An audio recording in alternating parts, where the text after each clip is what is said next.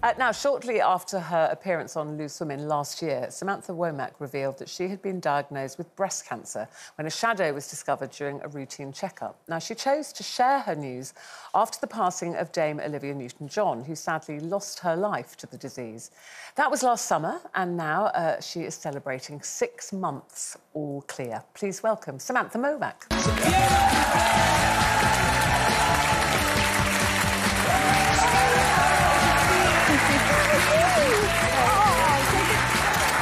I don't know if I'm supposed to kiss everyone. Hi. Welcome. Hi. Well, firstly, thank goodness you're here. Thank you. 6 months on. Yeah. Very scary, horrible time. It is. It's a roller coaster. And you were actually you were in The Lion, the Witch of the Wardrobe at the time. Yeah, Am I right working. that you were literally between a matinee and an evening performance when you went to have this checkup? Yeah, I've never been one to go to the doctors all the time. I just haven't been sick very often. And I don't know why. I think I believe now that you know your body on a kind of cellular level. It's not conscious thinking. So you're not aware that you're thinking that something is wrong. But interestingly, when you find something is wrong, you kind of know. So I had no signs. I didn't have a lump. I wasn't suffering with any symptoms. I went for a well woman check. And one of those checks was an ultrasound.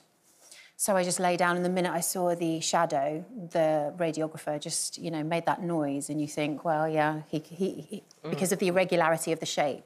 If something's safe, it tends to be a natural shape, which is oval or circular. If it's gremlin-shaped, then you know it's out to get you. Did you have a mammogram before that? I didn't, no. No, so it was just on the ultrasound. It was just the ultrasound, So yeah. did they gave you the diagnosis there and then? No, they can't do that, but what they can do is say, this looks worrying. Okay. And my dad was a GP, so I'm quite, you know, kind of good with medical lingo, and so I said, be straight with me, is it the shape that you're worried about? And he said, yeah, it's an irregular shape, you should get it checked as soon as possible. And then it was just a whirlwind, it's a roller coaster. Well, you went back to work and went to the stage. I always go back to work, I just was like, it's this thing you do, right? Yeah.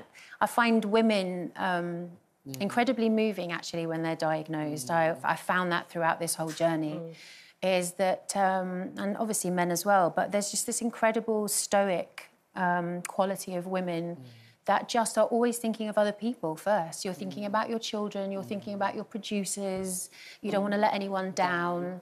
And I think you get that thing as well of, well, there's nothing I can do about it right now, so I may as well go back to work. Yeah, and it is the beauty of women in some ways. I mean, this whole journey for me has been mixed. It's been a mixed bag. I know you've, obviously, your family has dealt with this, and there's beauty to be had in it, you know, because it's like seeing life in a very different way. You know, the lenses are removed, a bit like post-pandemic, you know, how we all experienced the pandemic and everyone was so excited to get back to normal, but everyone's left with a slightly altered vision. So everyone's kind of not quite sure why they're not having the best possible time, but it's as if we've seen something else, and once you've seen it, you can't unsee it. And what was the treatment you had to have? So this is the interesting thing. So we come from a society, don't we, where you are diagnosed and you listen to the doctor and you do as you're told. But cancer is a very specific journey. It's very individual.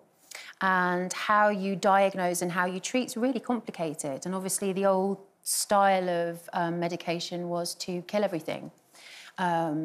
And that's chemotherapy, and chemotherapy is wonderful when it's needed. It's fantastic at shrinking tumours, but the danger is over-medicating, and if you don't need chemotherapy, it can be a very dangerous thing. And so I was on the fence. I basically paid for a private test, which is when they take a tiny piece of the tumour, but at the moment, they have to send it away to America, and it's like a 6-week wait. It's very, very costly.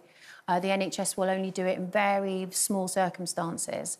But it gives you this amazing information about how you should be treated and whether you need chemotherapy. So I'm working with a company at the moment who's manufacturing that kind of technological marker system, which basically means they can diagnose exactly the type of cancer you have and to avoid chemotherapy if you don't need it. Yeah, this is being rolled out by the NHS Hospital Trust in Midlands, Midlands, so it's on a trial at the moment. The MHRA, it's approved, it's all kind of up and running, it's being used, but it basically just tells you how your cancer behaves and whether you would need chemotherapy. And obviously, if you don't need it, And did you need it? I was on the fence, so it was a really good piece of information for me to get, but I had to wait for 6 weeks, and it was a lot of money. And so I had 2 rounds of chemotherapy, which was very difficult. And then I decided with the information that I had that I would continue them with radio and stop, because it didn't sit well with me. It was very scary. So you also talk about the language surrounding cancer. Yes.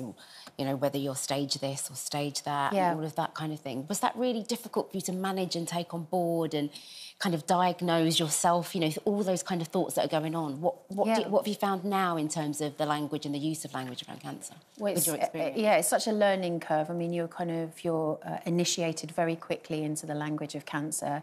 Even simple things like grades and stage, I didn't realise they were different. But obviously the stage that you're at is how far it's travelled around your body, but the grade is how aggressive the cells are. So even just that simple thing can be very confusing. So you can do Dr. Google, which I was advised not to do.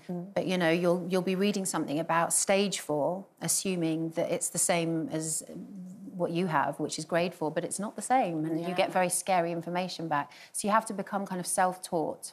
But you also have to push for your own treatment. You have to control it. It's very important to have a sense of control over a diagnosis like this. I do think women find it very, very confusing when you're given the diagnosis. A friend of mine is being treated for skin cancer at the moment. He can't understand. They've got, you know, they say you haven't got skin cancer, but you do have to have immunotherapy. Right. Because that's the protocol now on the NHS. And I think there's so much confusion surrounding cancer treatments, which vary so much from hospital to hospital. And all the new medicines that are coming in as well. And obviously everyone's time short. Most of the doctors and GPs that you see are all time short. I mean, that leads into the pharmacy diagnosis and medication. So we could talk all day, but, you know, it's like we never have time to I don't want talk to all bore day. everyone. I love talking about my cancer all the time. I apologise, but I am kind of never say that. it. Never say that, because absolutely not. And all that information helps. If it helps just one person watching, it really does. And please check yourselves if you're younger as well, because I've just had a whole load of people saying, please remind young people to check themselves too. It's really, really important. I just wanted to use the last 20 seconds that we have. Sorry? I just want to use the last few seconds to say that you are back at work. You're going to 42nd Street. I am. I'm going to go back to work in 5 weeks. I start rehearsing. Yeah, which is amazing. UK tour begins on the 13th of July. So what a wonderful thing to go back to. Yeah, it's amazing. I'm very lucky. I wish we could talk more, Samantha. Come back another time. Tell us about the show. I will. Thank you for having me. Samantha Womack, everybody.